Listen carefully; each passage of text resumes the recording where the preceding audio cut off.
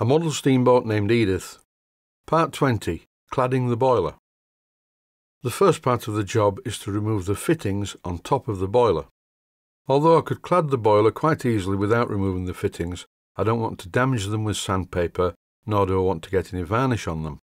As there was quite a lot of water in the boiler, I emptied this out, and here's the boiler on the bench, ready for the cladding process. A couple of weeks back I bought a lot of mahogany, and this mahogany is good stuff, but it's a bit too wide for this application. So I'm cutting it down using my small bandsaw. It doesn't take too long, although with this bandsaw at the moment the blade is fairly blunt. And here's a good tip: always use a block of wood to hold the piece being cut firmly against the guide.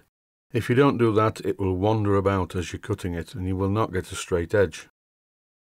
The original mahogany strips are 2 meters long, which is a good bit longer than I've ever bought them before, and I'm not complaining because the price was very good.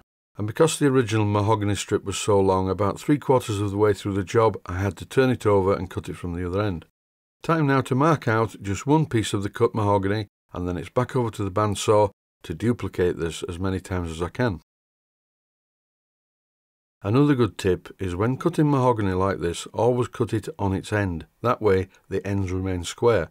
If you cut it flat, the piece that you are cutting will probably wobble about a bit, and the end will therefore be uneven. So here is the end result. Enough cladding to cover the boiler. Some viewers may be thinking, well, why do you need to put cladding on this boiler? It's down in the depths of the boat and will never be seen. Well, I'm putting the cladding on the boiler because originally the boiler was also clad in mahogany, with a bit of asbestos thrown in the mix. So I carefully removed the asbestos and there's not a trace of it left. At this point, I'd just like to say I'm no expert on asbestos, but when I remove it, I always remove it in a wet state. I put the boiler in a bowl of water. First of all, I remove the mahogany strip, followed by the asbestos, which is obviously very wet, so it's not going to blow about everywhere. It's also a good idea to wear a small breathing mask when doing jobs like this. It's good to take no chances whatsoever. This is a very old boiler in a very old boat, so it was definitely asbestos underneath the original mahogany. I know that to be true because it tasted like asbestos and it smelt like asbestos. By the way, that was an attempt to joke. I'm shaping the first piece of mahogany to go onto the boiler, and I'm not using any asbestos or even the modern substitute for asbestos underneath the cladding, because as I mentioned earlier, the cladding isn't really necessary on a boiler of this size. In this clip that's been running for a while, I'm trimming the first piece of mahogany to go on the boiler. If you don't fit this first plank at a perfect 90 degrees to the boiler end plates, you will run into trouble later on when you fit the rest of the planking. I've made videos about doing this job before. As usual, I'm using a small drum sander fitted to my Minicraft drill. Making this first plank is the most difficult part. The cutouts in the mahogany strip need to be precisely in the right position for it to look right, and as I mentioned before, the strip when fitted needs to be at 90 degrees to the end of the boiler. You could use a T-square to check this, I just use my eyes. There now follows a gluing extravaganza. My adhesive of choice for this is cyanoacrylate adhesive, also known as CA glue or super glue. And here's yet another good tip. When you cut the ends of the planks to fit around things on the boiler like bushes or the chimney, always do it at a slight angle, because if you look at the bushes on the boiler, you will notice a fillet of solder at the base of the bush. So if you cut the wood square, it will be held off the bush by the solder around it. With the first mahogany plank in place, it's time to fit the second one, and I'm now putting adhesive on the boiler to fit the third one. And this third mahogany plank is the first one that runs the full length of the boiler. So after this one, the job is going to become a lot simpler. Well, for a short while anyway. This part of the sequence has been running in real time, but now I have to speed it up because otherwise the video will be far too long.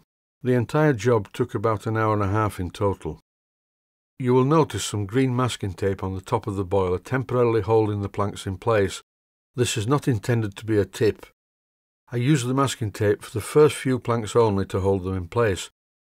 I would normally use an elastic band for this, but I didn't have any. So I used masking tape, and I wish I hadn't have done because the masking tape sticks very well to the cyanoacrylate adhesive on the top of the mahogany. However, here is a top tip when you're doing this job. You need to sand as you go.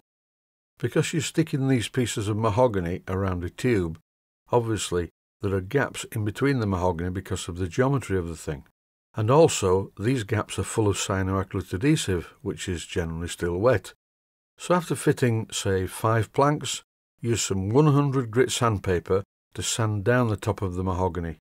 And what happens is the fine powder generated by the sanding process falls into the gaps, where it immediately sticks to the surplus cyanoacrylate adhesive and fills the gaps. Simple, really. After going down one side of the boiler to the underside, I turned the boiler around and now it's time to fit the fiddly bits at the top. Sanding the mahogany around the bushes is also a good idea, as once again the fine mahogany particles created by the sanding will fill any gaps between the mahogany and the bushes. So once again, here we go, all the way down the other side. I'm getting a bit bolder on this side and putting sufficient adhesive on the boiler to stick quite a few planks down in one go. But do be careful when doing this, because sometimes if you put, say, 4 planks on and push them together, they suddenly jump over each other, fall onto the bench and fall onto your trousers or your t-shirt. Health and safety warnings, and these are important ones really. Cyanoacrylate adhesive gives off very, very strong fumes. Always do jobs like this in a very well ventilated area. Also, it's a good idea to wear eye protection. In fact, it's essential to wear eye protection. I can't think of anything worse than getting some cyanoacrylate adhesive in my eye. Apart from a javelin, that wouldn't be too good either. This is a tin of premium thinner, and this stuff apparently is called lacquer thinner if you live in the USA. I'm using this stuff to remove the paint from the rudder because it was badly chipped. I don't need to use premium thinner, or thinners as I normally call it, because I'm only using it to remove paint, but standard thinner smells really horrible, so I generally try and buy the premium stuff. It smells a bit nicer. And before any viewers write in and start off with the immortal words, "Are you aware that?" Well, yes I am. I did the job, I videoed the job, then I sat and digitally edited the job. Now I'm voicing it over, so any problems I do see, so I'm fairly aware. And in this case, I'm quite aware that the shaft of the rudder is bent. The boat was built like that, and bent it's going to stay.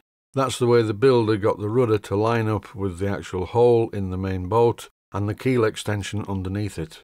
And in case you're also wondering why I put this feature about cleaning the paint off the rudder in the middle of a video about cladding the boiler, it was to allow sufficient time to elapse so that I could rub the boiler down with an orbital sander, and now as you can see it's quite smooth, and then varnish the boiler. I'm using Ronseal Outdoor Varnish.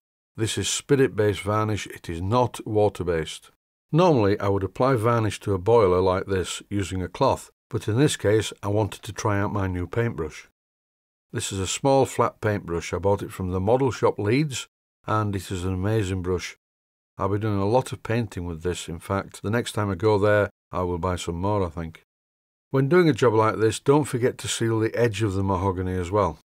Don't be confused by this varnish. I know it looks brown, but it isn't. It isn't one of these self-coloured varnishes. This is a clear gloss varnish. So I don't know why it's brown. For the first half of this video, I noticed I had a black mark on the back of my hand. That's because I was messing about doing some work under the lathe, and it's quite grimy and oily under there. And seeing this whilst editing the video, I thought I'd better mention that a viewer a few weeks back wrote in and said, "Your fingernails are very dirty. I think you need a pedicure." So I thought, oh, okay, so I went and had a pedicure, but my hands looked exactly the same. Because I make one of these videos almost every day, it's quite difficult to keep my hands clean and in very good condition. I don't like wearing gloves because I find that dangerous in the workshop. But looking on the bright side, my feet look better than they have done for several years. To conclude this episode, I'm just going to leave you with this image of the varnish drying. And that's it for now. Thanks for watching, and I hope you found it useful.